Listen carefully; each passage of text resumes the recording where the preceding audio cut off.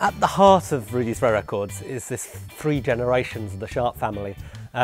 Rudy, the grandfather, Adam, the kind of disgruntled, unhappy middle generation, and then Richie, his son, who's a teenager. This is a situation that appeals to everybody, that everybody can understand. You know, we've all got grandparents who are out of touch, or fathers who wind us up, or kids that we worry about. So whilst clearly being Jamaican is a huge part of who they are, I think, you know, I don't feel like this is a show that only a Jamaican audience will understand, or, you know, only an audience who like music will understand. I think this is a thing that appeals to everybody because it's about trying to get on with our family members.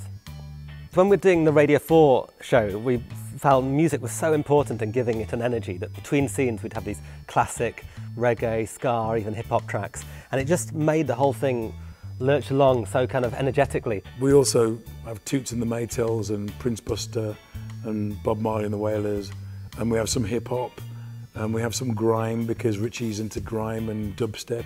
So there's a real mixture of music. In terms of the music that's being played with the live band, having a live band really makes a difference. Like, you go to a concert and you have like just everything playing through speakers. It's not the same as having that live band and having that music where you can literally connect with the musicians as well as the actors on stage. And all the songs that are being played are songs that are kind of like my parents and my grandparents and stuff have all grown up with. So it's great to even get that experience and get that knowledge of what kind of music they used to listen to and how greatly influenced they were by it.